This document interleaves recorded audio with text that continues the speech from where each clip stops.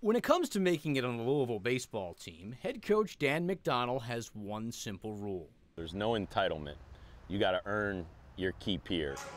You got to work hard, get there early, stay there late. You basically have to do what Todd Esser does every day. He's always around, and he really just inspires us, to be better people. And he does it all just by showing up. The 46-year-old suffers from cerebral palsy.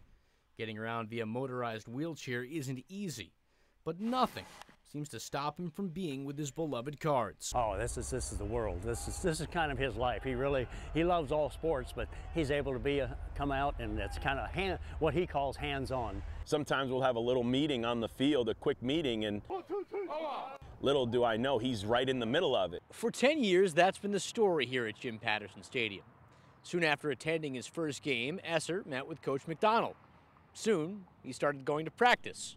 Then, he started going to every practice. It wasn't like we looked at him and felt sorry for him or anything like that. It was like, man, this guy really loves us and spends a lot of time supporting us. So we just started loving him back. Through time, Esser became just one of the guys. He'll cheer him after a great play and get on him when things go wrong.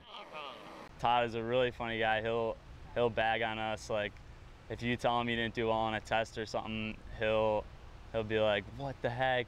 Yes, he is truly part of the team, enjoying every moment from their run to the Super Regionals. Do you think you're going to beat Kentucky? Oh, so we just take one game at a time. Mike Lissette, WDRB Sports.